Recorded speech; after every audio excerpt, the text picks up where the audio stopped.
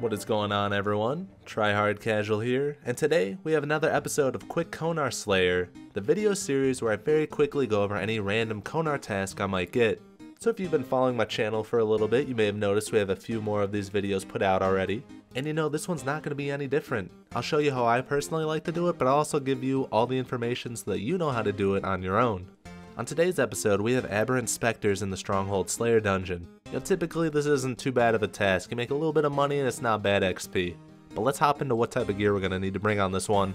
So no matter what combat style you're going with when you're fighting Aberrant Spectres, you're going to need to have either a Slayer helmet or a nose peg equipped. If you don't have one or the other, then the Aberrant Spectres deal a ton of damage to you that you can't avoid. For this task, I'm going to opt to camp prayer and just bring the best melee strength gear I have available to me. I know if you don't have proselyte armor unlocked, then you can always take some monk's robes with you as an alternative.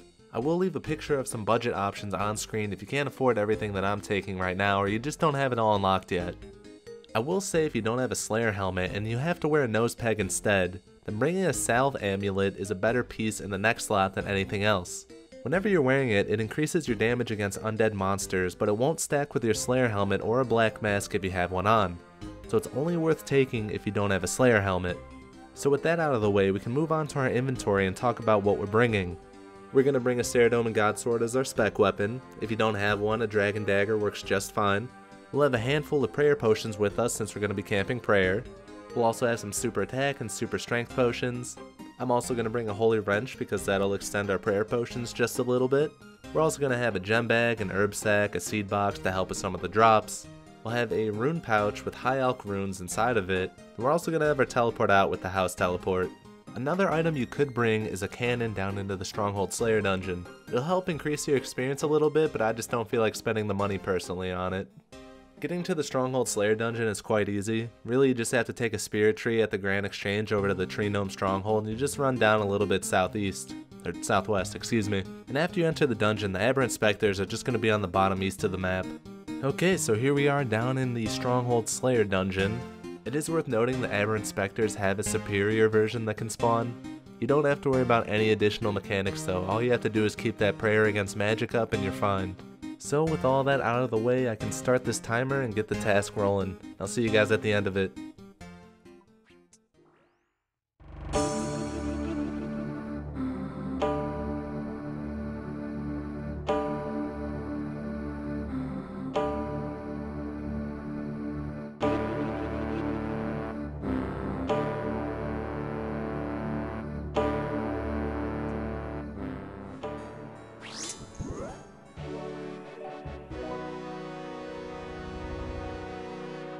And here we are at the end of another Konar task.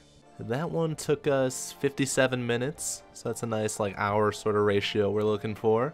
You can see that we made 355k basically from doing the task. For a higher level account, you know, that's not the best for an hour, but it's something. It's okay. Although we did get one key, so we can see how much that adds on to it. Another 100k. Cannot complain with that. And that will bring us to the end of the video. So if you guys have any questions about Slayer, or RuneScape in general, feel free to ask me. It's very easy to answer any questions since my channel is still small, but we are actually steadily growing now and I'm pretty happy about it. But that is all for now, guys. I hope you have a wonderful day, and I will see you in the next one.